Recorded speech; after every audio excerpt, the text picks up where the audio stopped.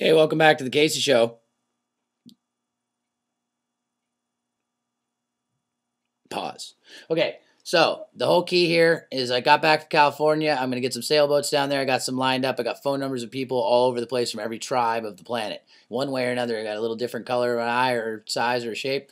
Boom. These people all know people who know people who know people, just like you people. And what I want to say now is that I want to go and help this world. I want to get animals out of cages. I want to find homes for animals at pounds.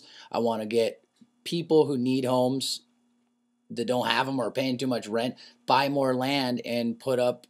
There's styles of housing developments. There's so many cool ways to live amongst groups of people in the 10s to 20s that aren't communes. They're just a different style of a village. It's the same thing as like a cul-de-sac.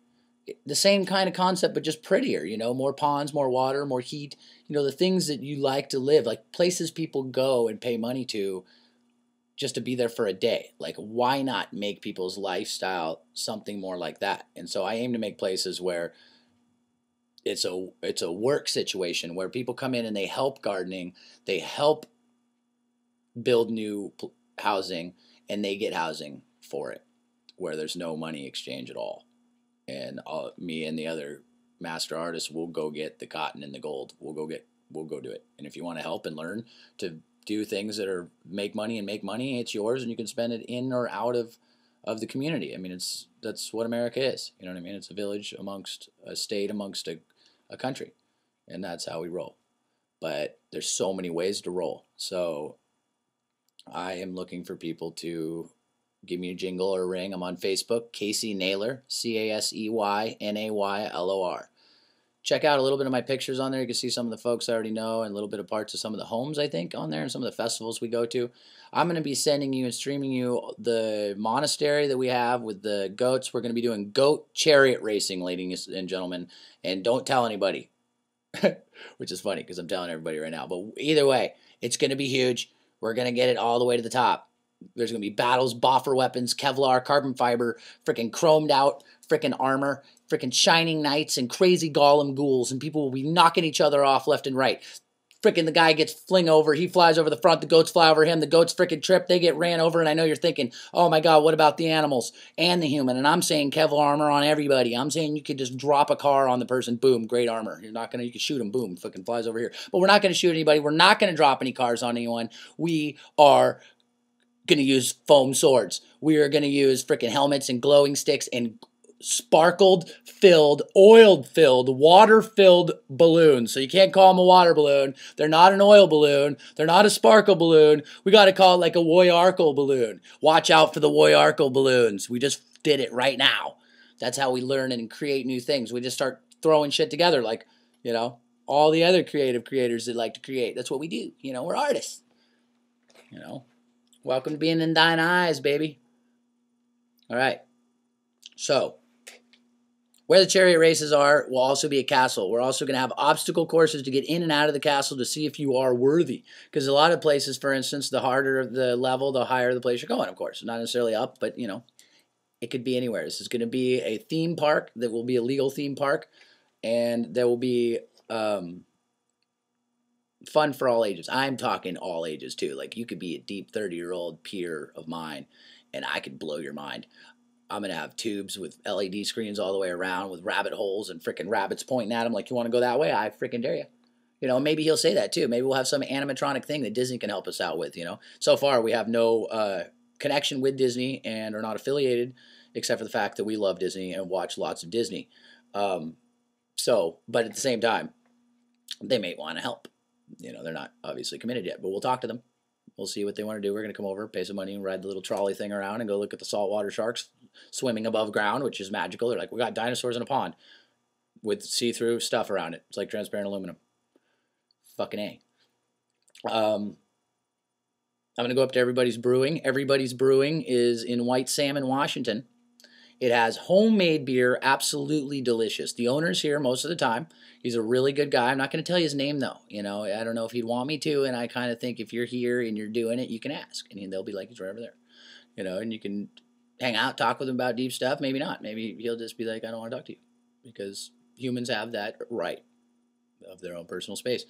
which is, this is all like obvious shit. I'm telling you that I don't need to. It's just funny. People are like, why do you have to do all this extra information? And I'm like, well, sometimes I sum it up quick, and sometimes I'll talk about the same concept for 12 hours. I mean, it's practice. It's practice on how to communicate, who to communicate to. Like when you communicate to one person and maybe you've overdone him too much, you know, but you learned, right? And he learned. And then you went over to like a group of 12 people and you talked to them real similar and had the same similar conversations, not to script, but not verbatim, but you had, you know, you busted out a new one. And then at the same time, you're starting to evolve them. And as you do it 37 more times, you know, it's like you're being around that dad or uncle you've known your whole life. He always says all like 47 of the same stories, but every time they're really good, like, because he put his heart into each one and each time he got better at it. Like, that's practice makes, you know, what is close enough to perfect is close enough. And if it is perfect, fucking you're amazing.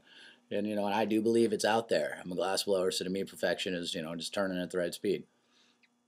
It's not rocket science, ladies and gentlemen. This is earth science. So I'm going to make you just kind of, not make you, you know, peruse around the room with your eyeballs while I grab myself a smoky treat.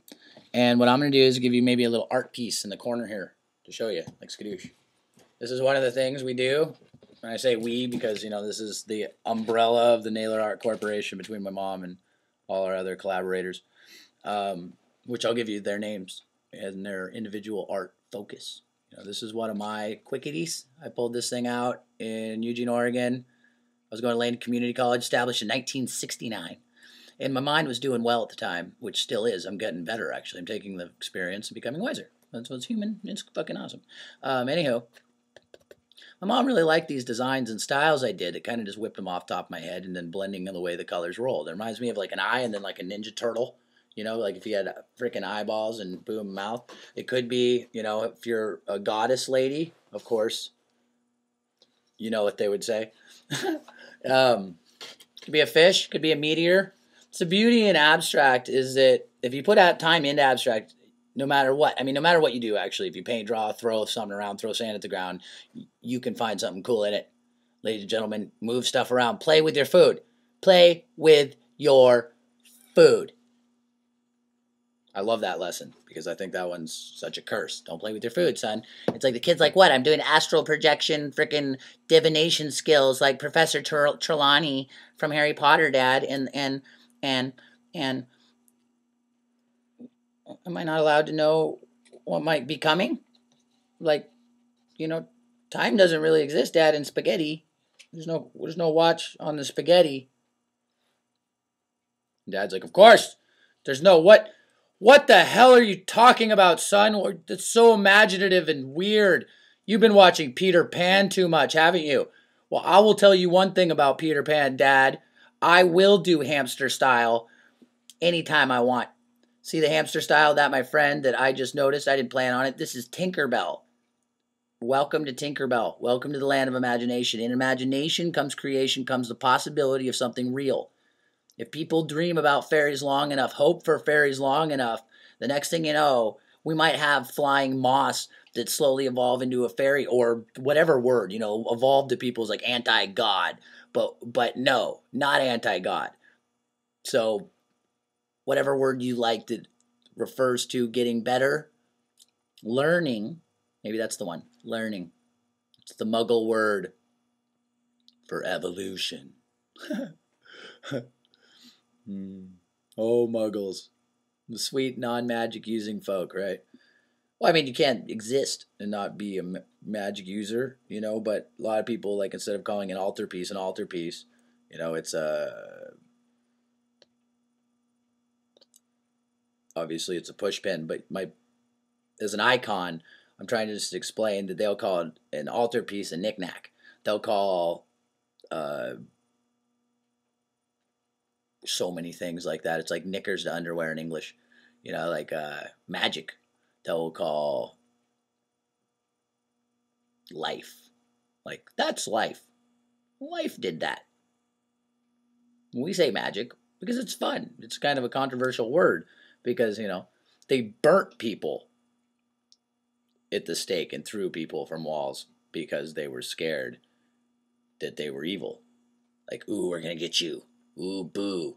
But they were wrong. They were burning angels at the stake, which we're not, you know, we might be pissed off about, but we're not going to We don't go to revenge. Revenge is the dark side. We go to the light side every time.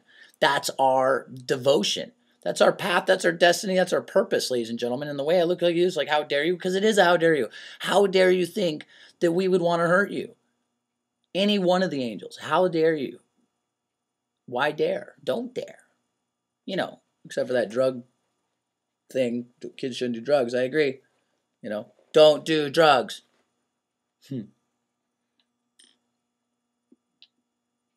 It grows from the earth. It still can fucking kill you. Amen. And blessed be. Aho. Takiaso to all of our relations.